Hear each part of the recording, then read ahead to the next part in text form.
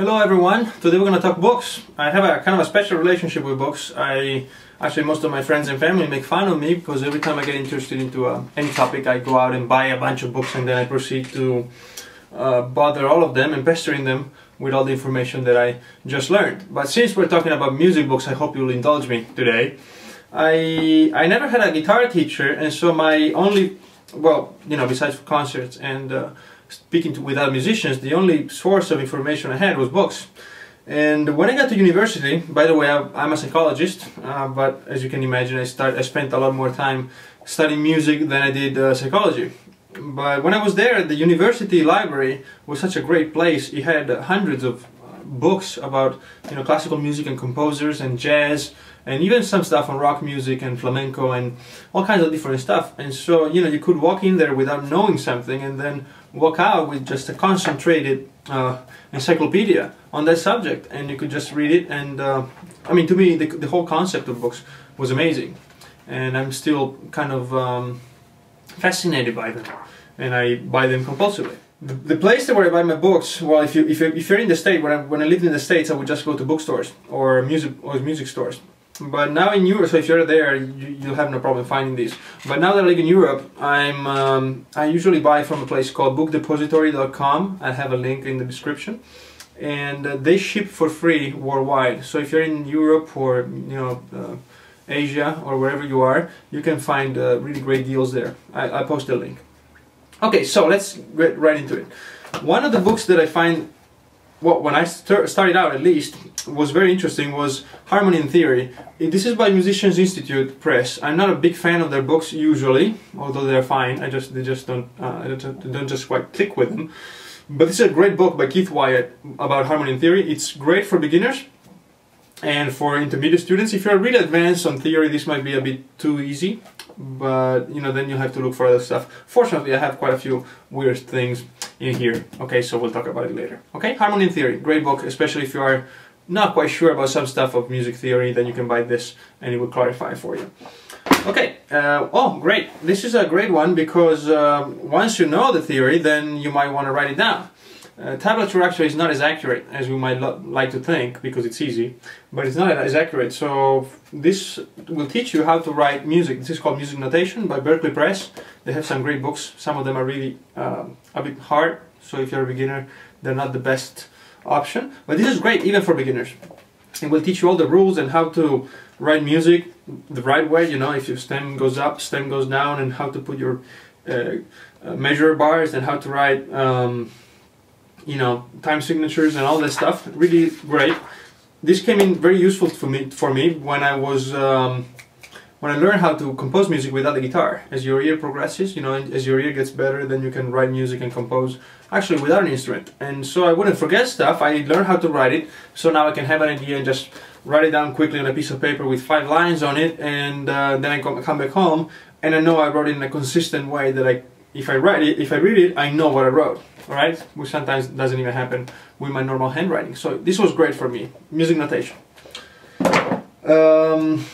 Alright, so another one is for composing music. There's a lot of books. I have quite a few of them, and they're all very good. This one is special in a way because it's great for beginners. And at the same time, it's great for advanced players because it's not about the guitar, it's about composing music. Not once in the whole book you'll hear about guitar. But you won't hear either about piano or anything. It's about music. It starts with very simple exercises and rules, and it progresses through, you know, very interesting concept, rhythm, counterpoint, all kinds of great stuff. All right, so this is Composing Music by William Rousseau. Great book. And if we learn how to compose and how to write, we might want to study chords in more depth, since that's where most compositions come from. This is the Bible of guitar chords for most musicians. A very old book by Ted Green. Ted Green unfortunately died too young, and he was working on more books. I have all the ones that he wrote, but I know he had at least 2 more that he was working on. This is a chord chemistry. Is a guitar book, chord book, sorry, and it's, if you look at it like this, it seems intimidating, but it's actually quite accessible to beginners. So check this out. This is a very important book. Most guitar players will tell you this is their favorite chord book ever. And this is just a companion to it. It's called Modern Chord Progressions, always by Ted Green. and it's great because it kind of applies the concepts from this book into a more you know, musical way. This is, by the way, most of these books center around jazz and classical music, but you can apply these concepts to any kind of music. As you can probably hear by my music, I'm not really a jazz player, but I get a lot of benefit from this stuff. Okay, now this one really quick. This is Thesaurus of Scales and Melodic Patterns. If you look at it, it's kind of self-explanatory. There's not a single word in this book. I think I read about this when I was a kid. Steve Vai said it was such a great book, but you know, anyway, if you want to check this out, buy it. Otherwise, don't. It's I won't get into a description of it. Just think of it's just a bunch of patterns. So it's just you can play this note, this note, this note, and this note, and see how it sounds. And you can play this one, this one, this one, this one, and one more. And it goes on and on. It's 250 pages of notes. Okay, so I think it's very interesting, but this might be overkill for some of you. All right, so think about it first. And then we have this one, maybe my favorite book ever. It's called Advancing Guitarist by Mick Goodrick. It's a great book. It's all about connecting you with the guitar. So it teaches you all kinds of weird stuff, like how to play every single chord and scale on a single string, then on two strings, then on two strings that are farther away, then how to perform with just one chord, two chords. It's a great book, but it's hard work. If you are dedicated, this is the book you want to get. You know, Advancing Guitarist. And then one good one that I bought a long time ago is called Orchestration by Cecile Forsyth. And I had this idea of writing music for orchestra, which I still kind of entertaining today, and maybe I'll do it one day. The great thing with this book is that it shows you a brief description of every single instrument that you'll ever find in an orchestra. But the great thing is that it gives you examples for each one of them. Examples from classical musicians, and you have all the standard ones. Look, there's Wagner, there's Beethoven, Mozart, Tchaikovsky. All right, so I actually used to go through all these lines of music and try to perform them, sight read them. It's great because the keys are different depending on the instruments, and it's very interesting. Then at least when you listen to music, you will know and recognize all the instruments. So this is just a general education, if you will. And you can buy it. I think you can still find it anywhere. Okay, Orchestration, great.